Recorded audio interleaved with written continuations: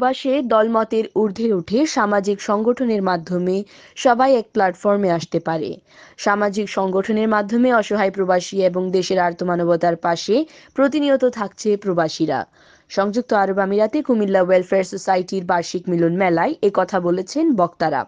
শুক্রবার দুবাইয়ের মুশরফ পার্কে এক আলোচনায় সভাপতিত্ব করেন সংগঠনের সভাপতি সিআইপি মাহবুব আলম মানিক।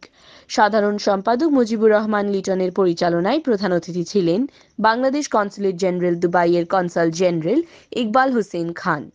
বিশেষ অতিথি ছিলেন এনআরবি ব্যাংকের চেয়ারম্যান সিআইপি মাহতাবুর রহমান নাসির, কনসুলেটের শ্রম কাউন্সিলর ফাতেমা জাহান, বাংলাদেশ সমিতি দুবাইয়ের আহ্বায়ক অধ্যাপক আব্দুস সবুর, জনতা ব্যাংক শারজা শাখার ব্যবস্থাপক শওকত আকবর ভূঁইয়া, সংগঠনের সিনিয়র সহসভাপতি সিআইপি আবুল কালাম, সিনিয়র সহসভাপতি শাহজাহান মিয়াজি, সহসভাপতি জাকির হোসেন, আশরাফুল ইসলাম তারেক, সিআইপি জাসমিন আক্তার, কাজী মোহাম্মদ আলী, রিপন দত্ত, তরুণ উদ্যোক্তা সোহেল মজুমদার, মাঝারুল্লাহ মিয়া সহ অনেকে।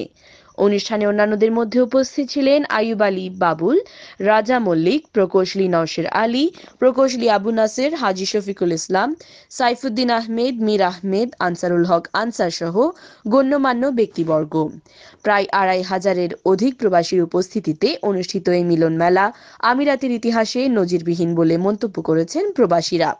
অনুষ্ঠানে সংযুক্ত আরব আমিরাতের নানা প্রদেশ থেকে সামাজিক, রাজনৈতিক ও ব্যবসায়ী গণ্যমান্য ব্যক্তিরা উপস্থিত ছিলেন। এছাড়া দূতাবাসের কর্মকর্তা ও কর্মচারীদের উপস্থিতিও লক্ষণীয় ছিল। অনুষ্ঠানে নারী, পুরুষ ও বাচ্চাদের নানা দেশীয় খেলাধুলার প্রতিযোগিতা অনুষ্ঠিত হয়। পরে বিজয়ীদের হাতে পুরস্কার তুলে দেন অতিথিরা।